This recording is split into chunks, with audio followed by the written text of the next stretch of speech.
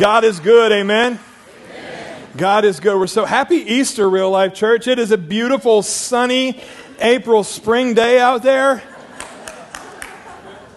I mean, that's what you were hoping for, right? Yeah, us too. But hey, we know that God controls all that, so He must have a plan that's bigger than ours. And so I'm going to be okay with it.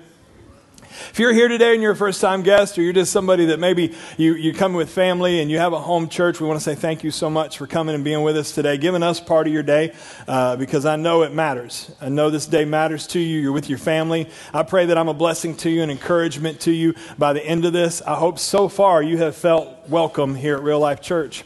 If you're here, maybe you don't have a home church. Maybe you're just trying this thing out. Like I said, legit. You heard there were donuts. And if that's why you came and you were hungry, get more when you leave, all right? Get more when you leave. That's cool with us, because then I won't be tempted to eat them. And but I also want to say this. Thank you for giving us your time. You may be sitting there kind of wondering about this Jesus thing and why these people get so wound up when they hear about a beautiful name Jesus, why we would say holy, holy to the Lord God Almighty. It seems a little wacky. Well, you're a little right, okay? And that's okay. But that may be just because you don't know Him yet. And if you don't know Him, man, I have an honor today. I get to introduce you to the guy that changed my eternity. And I'm excited for it. So if you have your Bible, turn with me to the book of Luke. We're going to be in the last chapter of the book of Luke. And how many of you, let's just get this part out. How many of you know the Easter story? Hands up. Okay. If you don't know the Easter story, I'm going to give you a quick run through, because we're going to actually talk about the story after the Easter story. Still happened on Easter Sunday, or Easter on Resurrection Day. Still happened on that day. But it wasn't necessarily part of what we know, because we know Good Friday is the crucifixion, Thursday night is the Last Supper, Jesus in the garden in between, the fake trial, onto the cross. It is finished. Father, my God, why have you forsaken me? The torture of the cross, the silent Saturday, where everybody was confused, His followers, everybody. Heaven was quiet. Veil had been torn, earthquake, cleaning up around Jerusalem, to Sunday morning. Sunday morning, where we think, man, in our mind, like in my mind, I like to think that, man, everybody knew that He got up when He got up. Not everybody knew He got up when He got up. In fact, the Bible tells us in every account that it was just these ladies that the ladies went to the tomb to prepare Him. They went to the tomb to get Him ready for burial, to actually take care of the body. And when they got there, there was an angel there that asked them a simple question. Why do you seek the living among the dead? He is not here. He is risen, just like He told you. I love angels. He told you this. Why are you here? I think He might have been confused, but Jesus probably was like, no, sit here. They're going to show up. And so He says, why do you seek the living among the dead? He's not here. Just as He told you, He is risen. The ladies bolt back to the place where all the disciples are hiding, because they're a little scared, because the mentality of the disciples was, if they can get to Jesus, they can get to us. Because Jesus was the water walker. He was the grave robber. He was the guy that brought life to the dead. He was the one that brought sight to the blind, and hearing to the deaf, and walking to the paralyzed. He was that guy, and we're just His followers. But if they can get to Him, they can get to us. And so they were hiding. In fact, they stayed hidden. Most of the disciples, the Bible account really only registers one disciple being even at the cross. They didn't even go watch Him die. Only John was at the cross. And since he was at the cross, Jesus gave him a pretty heavy weight, with Jesus' mother standing there weeping, and He says, son, behold thy mother, mother, behold thy son. And He basically gives John the responsibility of taking care of his mom for him. And so the disciples are hiding. The ladies go to the tomb. They run back to the house. They say, hey, He's not there. There was an angel. The angel said He's not there. He rose just like He said He would. And the disciples all jumped up and ran. Nope. Only two of them did. Peter and John. Peter and John ran to the tomb. John beat him there to the tomb, because in the Gospel of John, John is very clear to let you know that John is the faster disciple also. John's my favorite disciple. I love Peter, because I have my moments where I act a little bit like old St. Pete. But John is the one, man. That guy is, he writes in the third person. You guys ever know anybody talked about themselves in the third person? It's kind of annoying. Like you see a lot of athletes do these and movie stars do this. It comes across as super arrogant when they do that. You know, it'd be like me standing up here going, now Vince Daniel wants to preach you a message. Can Vince Daniel preach you a message? Sounds horrible, right? I wouldn't do that. John does it through the whole gospel. He calls himself, but he doesn't even call himself by his name John. He calls himself the disciple that Jesus loved. There was Peter and James and Andrew and Nathaniel. Then there was the disciple Jesus loved, and it was him. I'm like, slick, John, slick. So they show up at the tomb, but again, he wasn't there when they show up. Tomb's empty. They went in to see where he lay. And so, as great as it is for us looking back, knowing the rest of the story, there is still a large group of disciples hiding. They're still hanging out. Still a little afraid of what's going on. So after all this goes down, some of them just make the decision. We're going home. We're going home. Two of them specifically, one named Cleopas. How many of you are glad that hasn't made it back in the baby book name thing? Cleopas. And then he had a friend. We never get the friend's name, but these two guys start walking home. They start walking back to their community. It's about 7 miles outside of Jerusalem called Emmaus. Now, if you go to Jerusalem today, they think they can tell you where the village or the area of Emmaus was, but they're not even really sure. But you can get this account there that it was 7 miles from Jerusalem. So they start this 7-mile journey from Jerusalem on Resurrection Day. Sabbath is over, so now they can travel. So they're traveling on Sunday or this Resurrection Day. A little bit later in the day, they start their walk. And as they're talking through the whole thing of, I just can't, it's not the way it was supposed to go. Now, before we get into the text, how many of you have had a moment in your life or a thing in your life that once you got into it, you were kind of like, this isn't how this was supposed to go? And that could be anything. It could be really simple. Maybe if you've tried to cook something and about halfway through you go, this isn't how this is supposed to go. Maybe you bought a car and about 3 weeks in, the motor blows up and you go, wait, this isn't how this was supposed to go. For some of you, it's a relationship, maybe even a marriage. And you're in it right now and you're going, this isn't how this is supposed to go.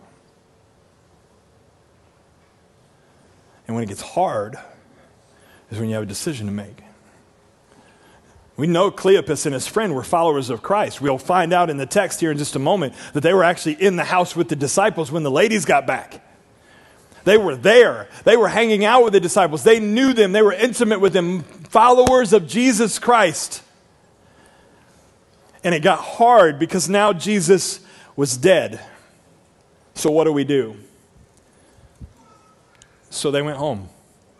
So they start this journey, and as they're walking along the way, somebody starts walking with them. The Bible will tell us, it says this was Jesus, but they didn't recognize him. Jesus starts walking with them and says, hey, what are you guys talking about? And they were like, are you the only one in Jerusalem that doesn't know? He's like, what are you talking about? Well, we're talking about our friend, these things that have all happened this weekend, and they didn't really get into his name just yet because they really weren't sure they could, because who do we share this with? And finally, the stranger that's walking with them says, what things? And that's where we pick up in verse 19. And he, Jesus, said to them, what things are you talking about? And they said, concerning Jesus of Nazareth, a man who is a prophet, mighty in deed and word before God and all the people. And how our chief priests and rulers delivered him up to be condemned to death and crucified him. Now, if we stopped right there, it'd be a pretty good setup for the gospel, wouldn't it? Like, I mean, if you and I are talking about Jesus and we're going to tell somebody how to be saved, this is a good setup. Jesus Christ, who was crucified, he was falsely accused and nailed on a tree, and it was the religious people that did it, and we could preach this right here. The problem is he doesn't stop talking. He doesn't stop talking. His next verse says, but we had hoped that he was the one to redeem us. Yeah, besides all this, now it's the third day since these things have happened. I want to sit on this verse for a second. But there's another but here in a minute. I was going to title the sermon, Get Your Butt Out of the Way. It's not going to work online, so I'm not going to do that. But that's what happened. These guys who had been with Jesus, they said, man, this is what he was. This is who he was. He was recognized as a prophet. He was in good deed and good word. And the things he said were true. And the miracles were unbelievable. But it didn't turn out like we thought it would. It didn't go like we thought it would go. And besides, it's the third day. Now, if you don't know this, you study Jewish culture. Jewish culture would have believed that the spirit of a person hovers over the body for up to 3 days. And so if anybody had a seizure or went comatose or unconscious, and they didn't know what to do, they would just kind of step away. And if the spirit came back within a couple days, a day or two, then it was considered that this person hasn't died. Their spirit had to take a breather. Now Jesus is beyond that. He's the third day. And they know it. It's the third day. So he's dead. He's dead. And we thought he was dead on the cross because he said it is finished. And that's what they told us because we weren't there. But he's dead because it's the third day. And this is another thing you see, and if you study the Bible, if you maybe heard the story of Lazarus. Lazarus in the Bible says that Jesus waited till the fourth day. It's not by coincidence that he waited for the fourth day. It was so that there would be no doubt that when Jesus showed up and said, Lazarus, come forth, there was no spirit hovering by Lazarus. He was dead. That's why his sister said, my favorite King James verse ever, he stinketh. It's great. It's great. I want that on a church t-shirt. He stinketh, Jesus. We're not moving the stone. Jesus said, move the stone. Lazarus, come forth. And 4 days dead. Lazarus rolls out of that dude. And that's what these guys know. They're going, no, he's gone. He's dead. But we thought he was the Redeemer. We thought he was going to be the one. But this is what happened. Moreover, some women went to the tomb. They're in our company. And they amazed us because they were there at the tomb early this morning and they said he wasn't there. They said an angel showed up and talked to him. There's a little bit of doubt in their voice. Any of you know an emotional woman? Chickens. It's okay. The first service got real bit out of shape when I asked that question. All right? But it's okay because, ladies, how many of you know an emotional man? Yeah, it's all right. It goes both ways. And so we had this moment where these ladies came and told us, and two of the guys went, Peter and John. The rest of us, we didn't go, but two of the guys went. And they got there. You'll see it. See what it says here as we jump in, verse 24. Some of those who were with us went to the tomb, and they found it just as the women had said. But they did not see him. But they did not see him. He was great, but we thought he was the Redeemer. They said he rose, but nobody's seen a body. So we went home. We're heading home. And so then I want to talk through just a couple things, and I'm not going to be long today, but I want you to hear this. Because these are guys that were with Jesus, okay? I need you to get this connection. They were in the house with the disciples, so they were with him. These would have been followers of Jesus, Cleopas and his friend. They would have been people that knew him, that were there for the miracles. They might not have been on the boat when he walked on water, but they were on the hillside when he fed the 5,000. They seen the woman with the issue of blood healed in the masses. They watched Jairus' daughter be restored. They watched the blind see, the lame walk. They saw these things happen, and when it got hard, they walked home. And so I want to just give you this statement. As I was walking through this, it really kind of rung true with me as I started thinking through different scenarios and things that I've seen as a pastor. But this statement came to me, and it's this: the ease of your walkout is a good definer of your buy-in. The ease that it is to walk away from something will tell me pretty quickly how much you had invested in it. It will tell me pretty quickly how much buy-in you actually had in the thing that you just walked away from. I see it all the time. Here we see it in these disciples that were like, well, it just got tough because the guy we thought was the guy is obviously not the guy, so we're going to go home. And maybe the reason this is the only place we read about Cleopas and his friend is because they didn't offer him. I don't know, but what I know is that when it got hard, they rolled out. We see this at times when as a pastor, I get to visit with a lot of people. And so I have some very specific rules that people go, hey, we want you to do our wedding. And I'm like, okay, here's the deal. I would love to do your wedding, but there's some standards that I have set, and so it keeps me out of a lot of weddings. They're like, what is it? What? And I go, well, here's some standards. I have to meet with you in pre-marriage counseling, or somebody that I know is going to meet with you in pre-marriage counseling before we get there. Okay, great. Okay, I also have a standard that says this. If you're sleeping together, you have to stop. They're like, okay. And I said, let me make myself clear. If it is the night before your wedding and I find out you're sleeping together, you will have to find someone else the day of your wedding to do your wedding. I'm out. Oh, okay. I said, and last thing. If you already have your date set, I need the ability to change it. Because if we get in here and we talk and I find red flags and I need to move your date, then we need to do that.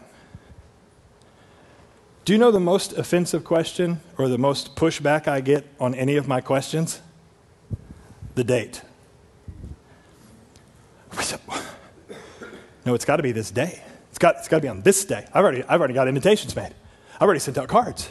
I've already done all the stuff, and it's that day. And I'm like, that's okay. I appreciate that, and I understand completely. I just need you to know that if we get in there and I find a red flag, if something comes up, I'm not saying you're not going to get married. I'm not saying I'm calling the whole thing off. What I'm saying is if we find something, it may be wise for us to move it until we figure out what that is. I'd rather put out the fire before we smell smoke.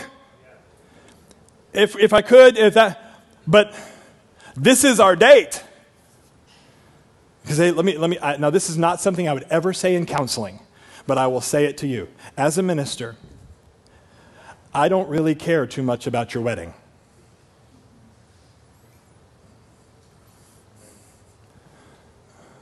But I pray deeply for your marriage. Amen. And so I need to know you're bought in. I need to know that you're in it.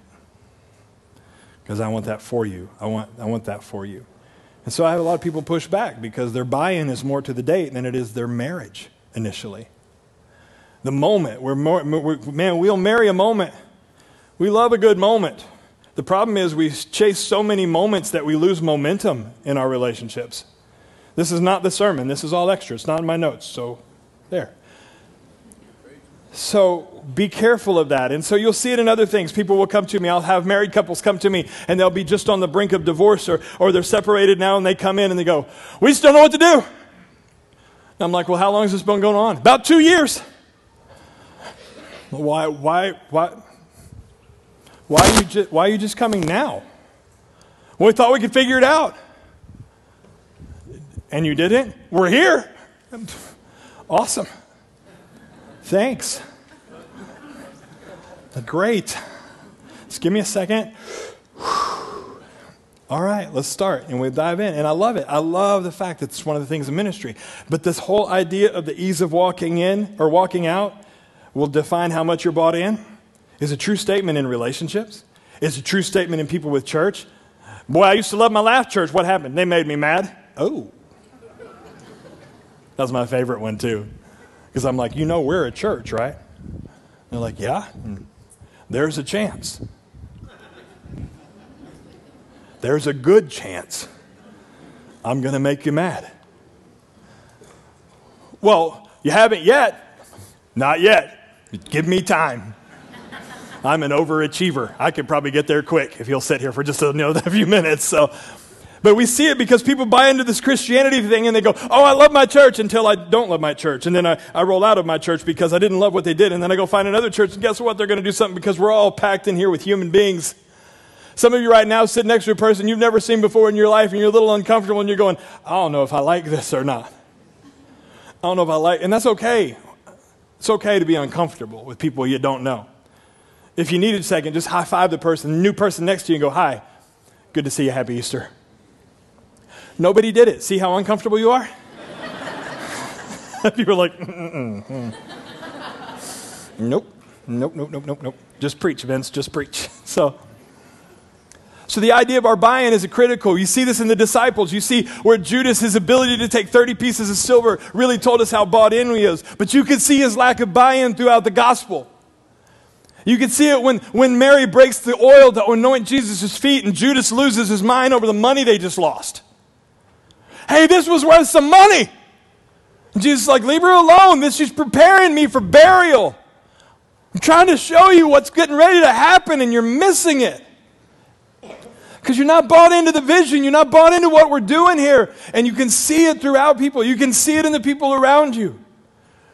And it's easy. And so when we think about the ease of our walking away from whatever situation, I know people, I've been Christian a long time. And here's the reality of my Christianity. It's seasonal. Can I just confess that to you?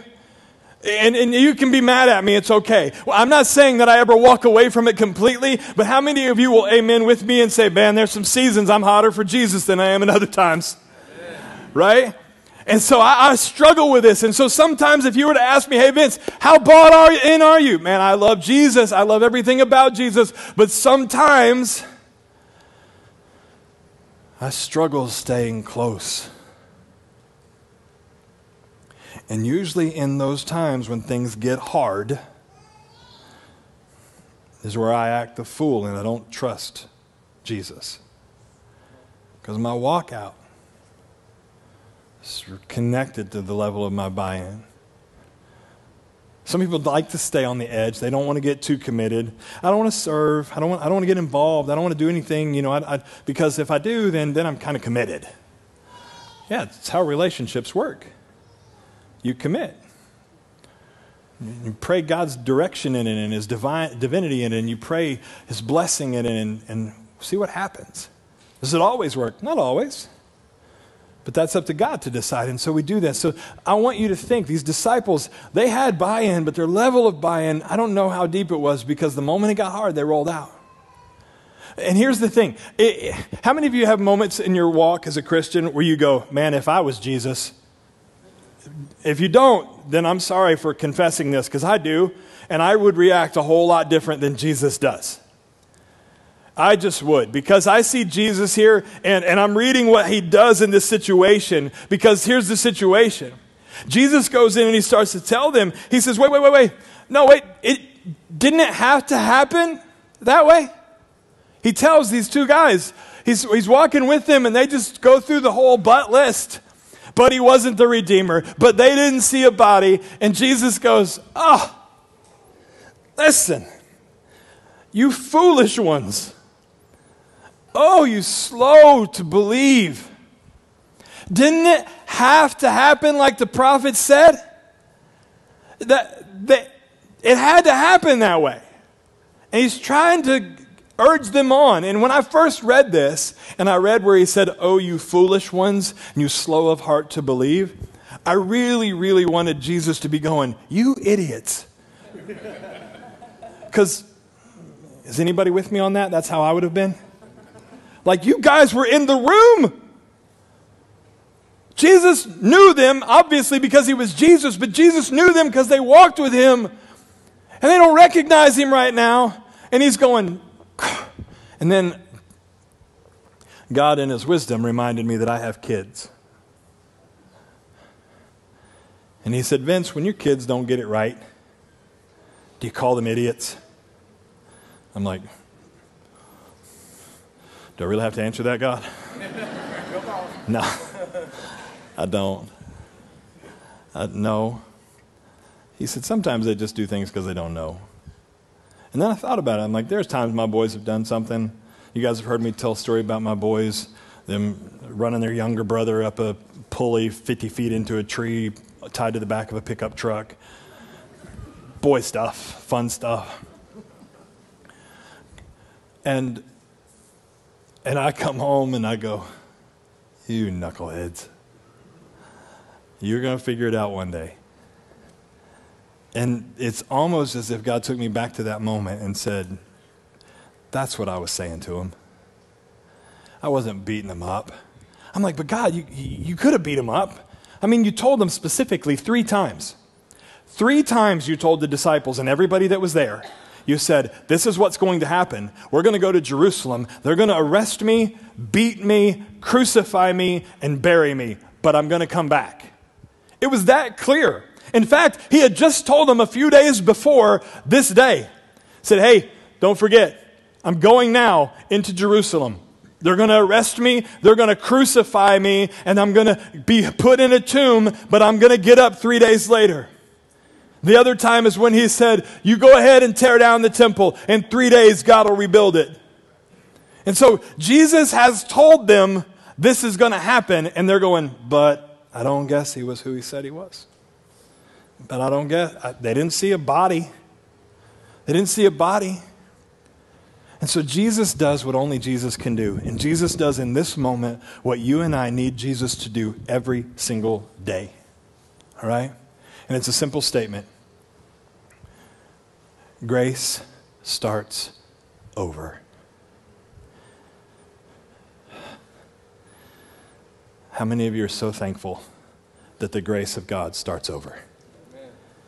Because I'm sitting here and I'm frustrated at Cleopas and his buddy. I'm really frustrated. And so I'm God, they know, but they just walked. They walked. Yeah, I know. But keep reading, see what I did. And so he gets in there. And it says that he was it not necessary that Christ should suffer these things and enter into his glory. And they're like, yeah. And then he says this in verse 27, it says, and beginning with Moses and all the prophets, Jesus interpreted them in the scripture, the things concerning the Messiah. He says, guys, it was necessary for this to happen. Let's keep walking and let me teach you.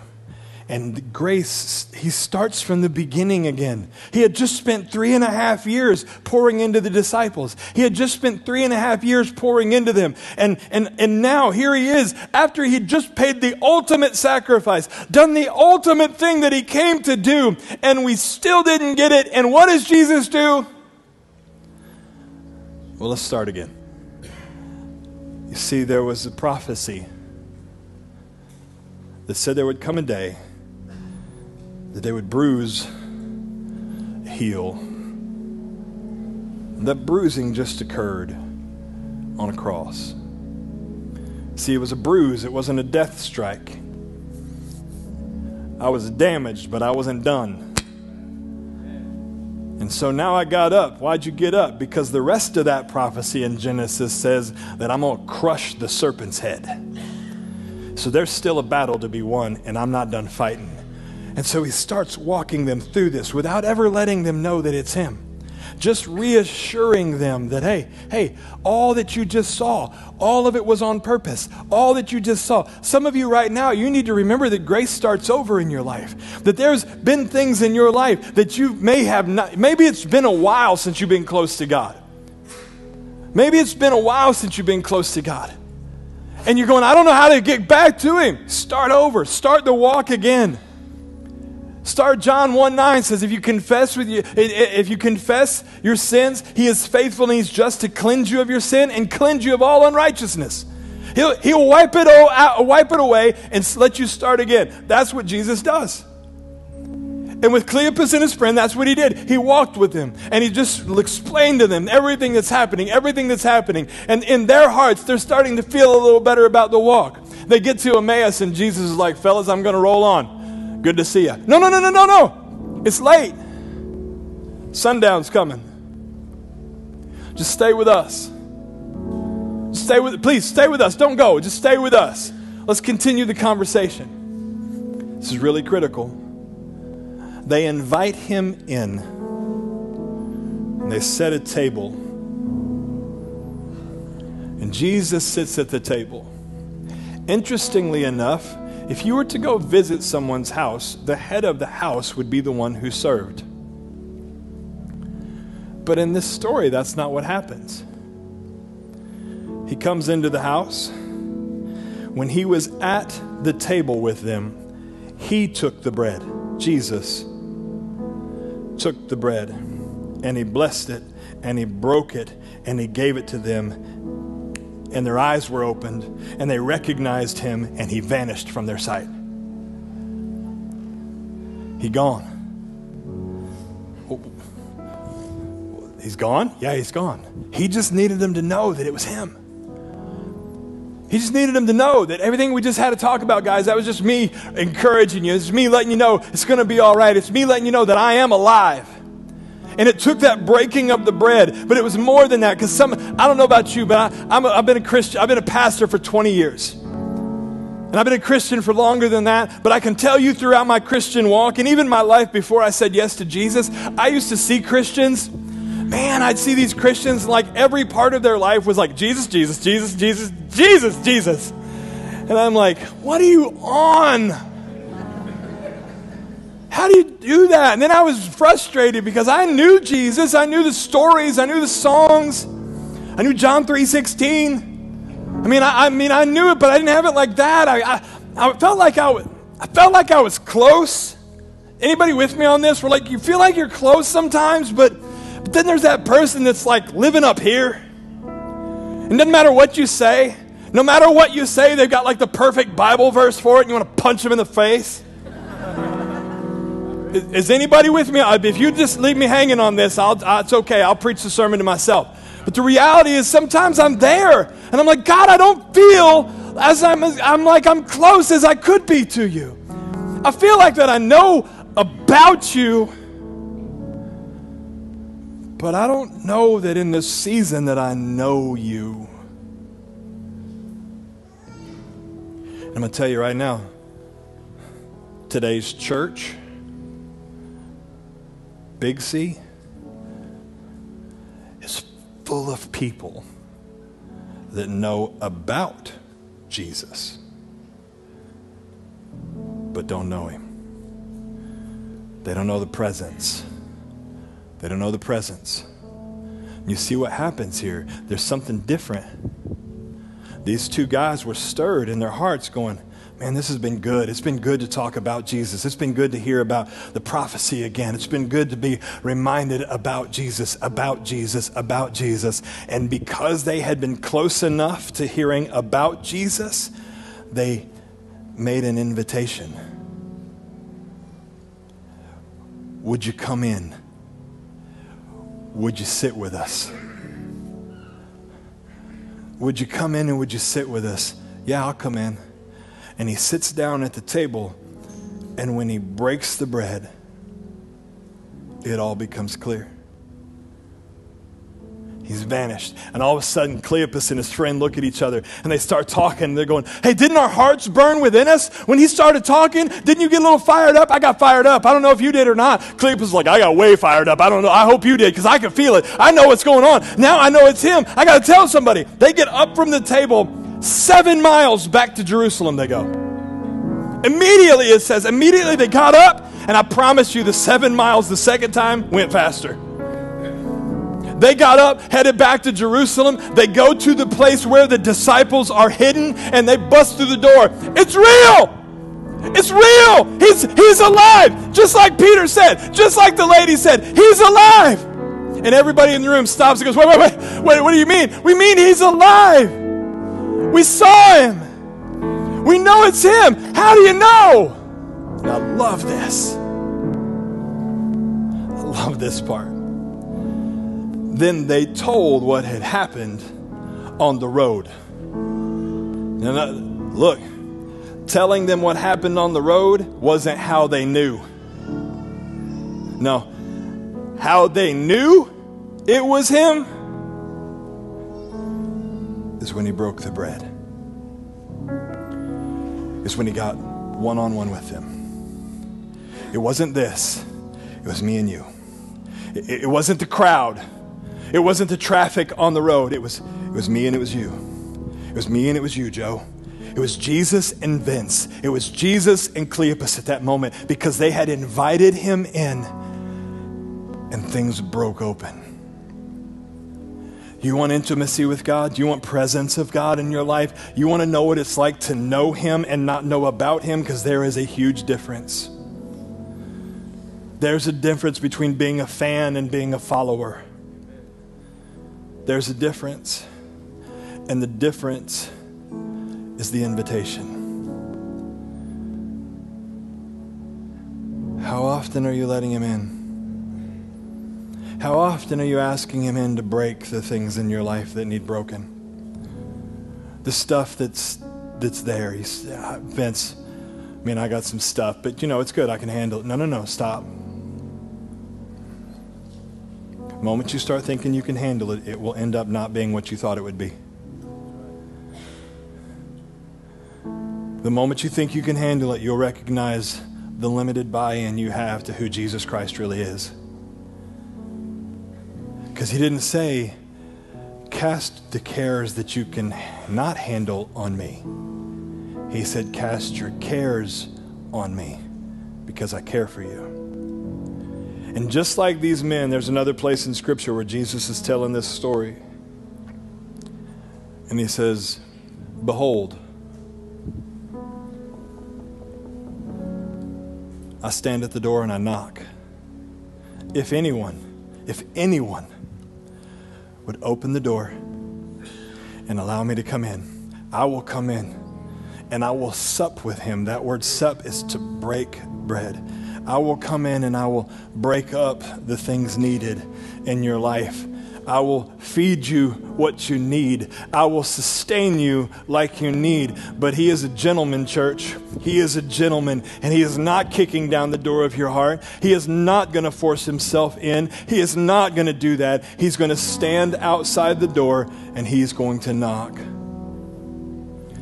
Some of you have heard him knock. Some of you have walked in and out of a relationship with Christ. You have been close to him and far away, and close to him and far away. And I'm here to tell you today that grace is willing to start over if you are.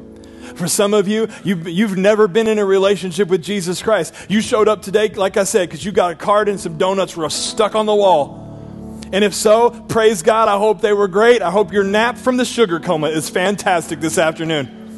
But more than all of that, you are not here on accident. You are here because God's grace didn't want to start over in your life. It wanted to start now in your life. And he wants to redeem you from the past. He wants to forgive you of the sin. He's standing at the door. If you'll open it, I'll come in. If you'll allow me, I'll walk in and I'll change everything. I've been praying all week long. I said, God, I want somebody's eternity to start Sunday.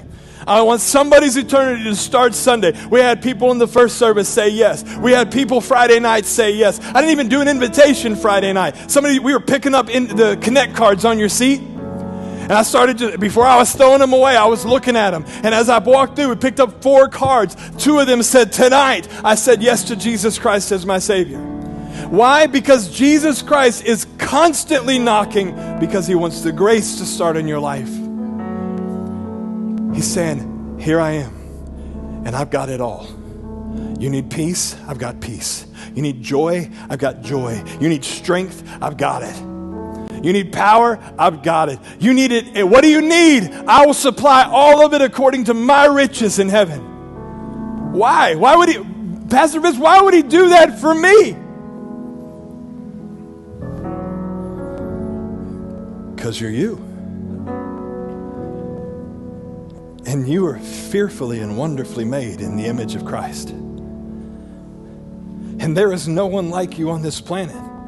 And from the moment you were conceived, God had a plan for you. And it's a good plan. It's a great plan. And he says, if I can just get my people to come and see the plan.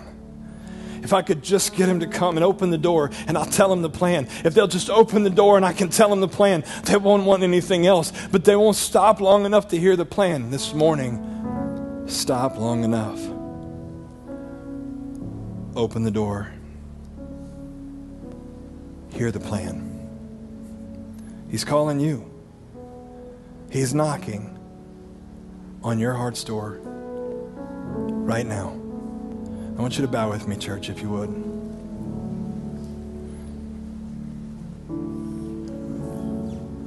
I know it's Easter.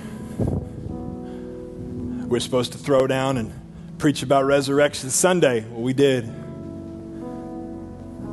I know why Jesus got up from the grave. So I would have hope for tomorrow. I would have victory over death. I would know there's an eternity that waits for me, and I get to go there because he's going to take me. Behold, I go to prepare a place for you. If it were not so, I would have told you. Even his leaving was for me. His cross was for me. The empty tomb was for me. His ascension is for me. And he's coming back for me and for you.